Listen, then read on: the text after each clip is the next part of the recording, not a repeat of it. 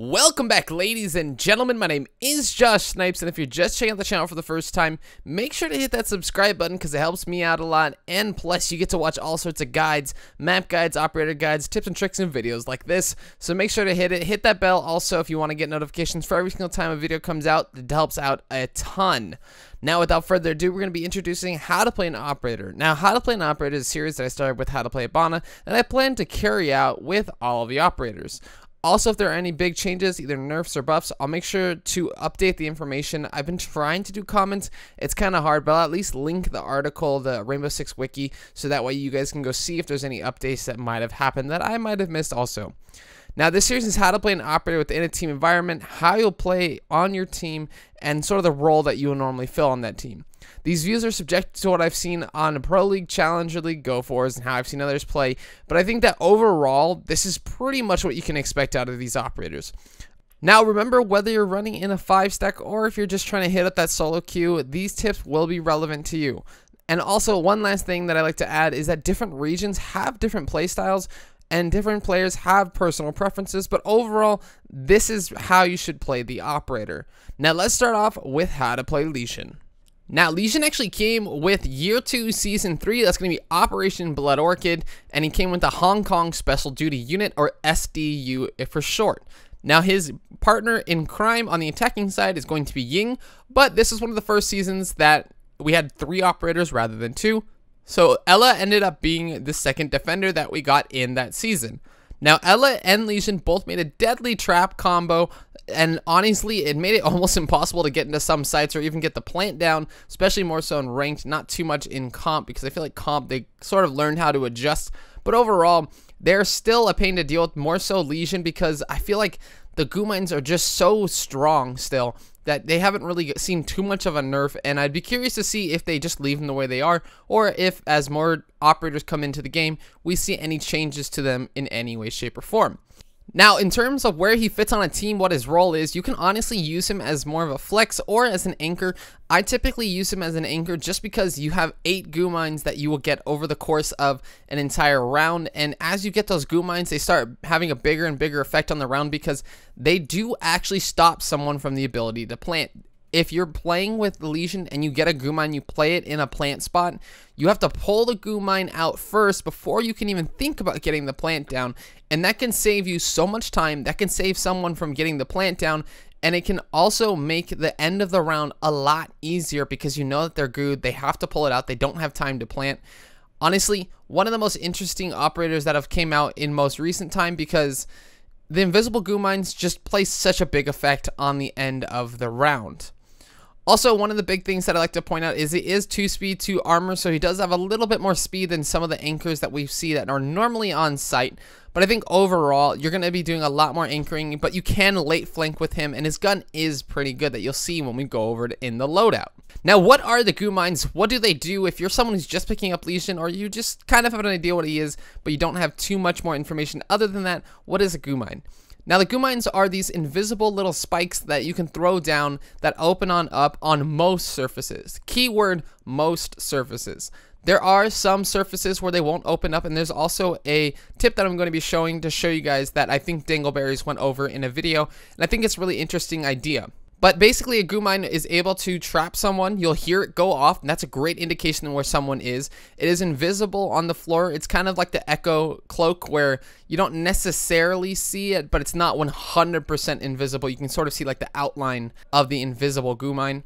And lastly, the next thing that it is it again regenerates over time. You don't just get all 8 at once, and so the longer he is alive, the more and more stronger he gets throughout the round. Now, where does this all fit in terms of comp? Where does this all fit in terms of gameplay within the team? He's very, very strong in most, if not every single comp, because of the fact that he has an impact, and his goo mines are great for stopping plants as well as giving off information. The only tidbit that I'd say is that he can be taken down by quite a few counters that we'll go over later, but I think overall, he's a very strong operator to play in most comp. He's also very good on maps like Consulate and Bank, where you know they're going to be pushing these certain spots every single time, so if you just sort of pre-place them, you'll be able to get someone and know exactly where they're pushing from in the map. Now, the one last thing I want to talk about before we go on over to the loadout is that one person he has synergy with a lot, besides working with the whole team as a whole, is that if you have a frost on your team and you place a goo mine in front of a frost mat and someone lands on the frost mat, you'll end up actually killing that person who hit the frost mat a lot quicker than if you had to run over and shoot them and wait for them to bleed out. And I think the biggest thing to me is that when you hit a goo mine, whether you're standing or if you get downed or anything like that, is that when you hit the goo mine, you take an initial 10 damage, and then for every time you, as a cycle, it's for every time you don't take it out and that time you're wasting, you'll take another additional 4 damage of HP for every single cycle it goes through.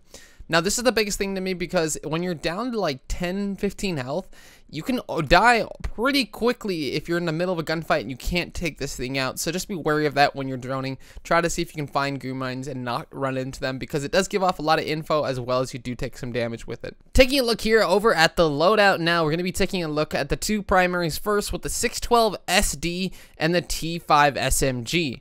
Now, when given the option, I would not use a 612 at all. It's not a very good shotgun, semi-automatic, sure, but given the fact that someone could keep you at range and you're going to be stuck with a pistol, it's not a very good primary to be running. Now, the T5 SMG is a submachine gun that has a very good rate of fire as well as a high capacity magazine. It has so much damage for an SMG and it doesn't have that much recoil. You can take down people pretty quickly, and I think that overall it's one of my favorite SMGs in the game. Now, I will typically run a hollow along with a comp on this, but I think that the comp and flash is kind of a personal choice because it depends on if you're trying to take longer engagements. You might want to run the flash just for the burst fire. But if you're running maybe closer engagements, or you know you're going to be trying to keep those a little bit closer, you might want to do the comp just so that way you have a little bit more rapid fire to play with and it doesn't kick up too much. Now, you have one secondary to choose from. There's a Q929. The pistol's pretty good. I definitely would try to stay away from using it just because it's probably one of the more middle-of-the-road pistols in terms of recoil and the accuracy. The iron sights on it are very nice, so that's actually a very good plus because most of the time you need to be shooting for heads anyways with the pistol because it doesn't do too much damage, or none of them really do besides the Desert Eagle or the Magnum. And lastly, the gadgets you get besides your goo mines is going to be the impact grenades and bulletproof camera. Now, bulletproof camera is usually only a good choice if you're running on a coordinated team and you know where exactly you're going to put that bulletproof as long with someone sort of strats it out. But honestly, if you're playing in ranked, if you're going to play in lower comp, just messing around and go fours or whatnot, definitely just bring the impacts. I think having those impacts makes a lot easier because you can use it on the site. You can sort of set up what you need to set up. And if you're going to be running Lesion, you might be using those for opening above, opening a hole, maybe later into the round. So I think that you should definitely stay wary of that, but you don't always need to run impacts depending on your team's comp. Now, who actually counters all of these goo mines that are being thrown? There has to be counters, right? Well, before we get into tips and tricks, let me go over some of those. IQ is a big one. Obviously, she detects all electronics on the defending side. If she's above or below, she will be able to see the goo mines. She'll be able to see them actually when they're getting thrown out, so in midair, and see where they land. She can shoot them through the ground as long as the ground is permeable to be able to shot through. And Thatcher is also another big one. Those EMPs will take out any goos within the vicinity of the EMP's radius. So do be careful where you put it. If you put it next to a wall, trying to make sure that it's not going to get EMP'd, either put it a little bit farther away from the wall or just wait for that wall to get open finally for the EMPs to not really have any effect on it. Now, you can shoot the goo mines if you see them. You cannot melee them. If you try meleeing them, they will go off. Twitch's shock drone also will be able to get goo mines, and again, drones are able to see it a little bit easier because they're sort of on that same level of the ground that a goo mine would normally be, so Twitch's drone being very strong for that, along with any grenades or explosives that are on the attacking side, such as frag grenades or even Zophia's impacts, will be able to get rid of these goo mines. So if you put them in barbed wire, do be careful because they might be able to get impacted and then not be affecting on that round. Now, heading on over to the tips and tricks of this video, this is actually the first one that I wanted to mention, and I just figured it out and like kind of realized that this should be a tip because I thought maybe a lot of people knew this, but just in case you don't, I'm hoping that this will actually help someone when they're trying to learn how to play Lesion. Now, when you're playing Lesion, you can actually see the goos when you die.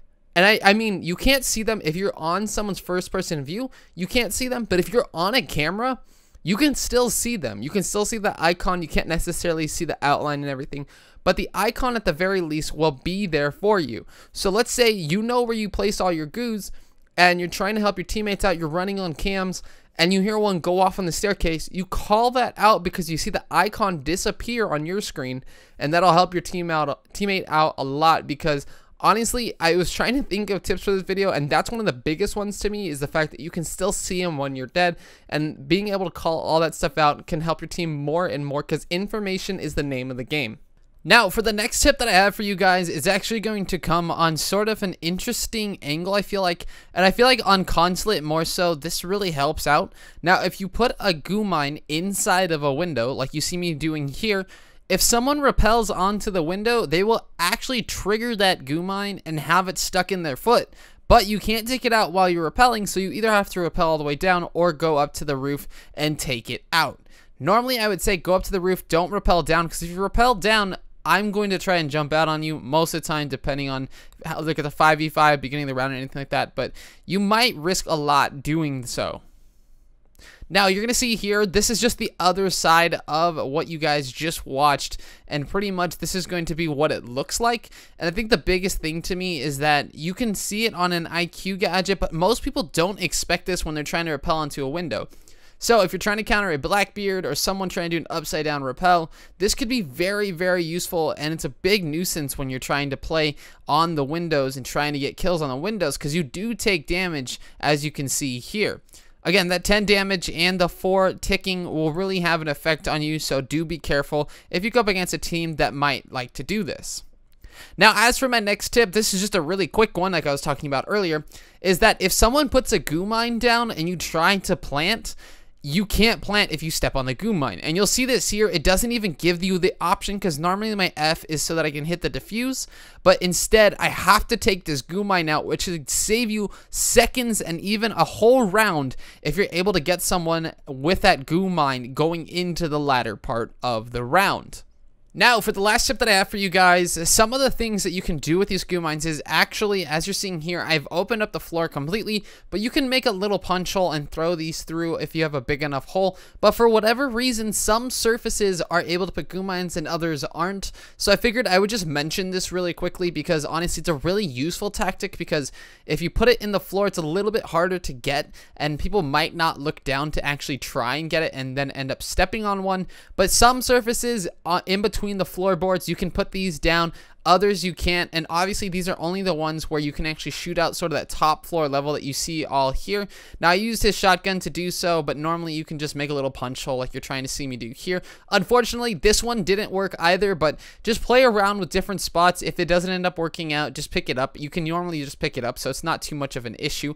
But anyways, guys, thank you guys so much for watching. I hope these tips were useful. I hope that the gameplay and things that you guys see in the videos are also useful. If you have any questions, or if you want to make a tip for someone else who I might not have added some of the tips, there's so many things that a lot of people like you are super smart know that I don't necessarily know, or things that I didn't think that other people would mention or like for me to mention. So make sure to mention it down in the comments below. Don't forget to subscribe. That's going to wrap things up for today. Stay tuned, because I'm coming out with another one. Also, I'm coming with another how-to in the coming days, so make sure to watch out for that. But anyways, guys, that's going to wrap things up for today, and this is going to be Josh Snipes signing off.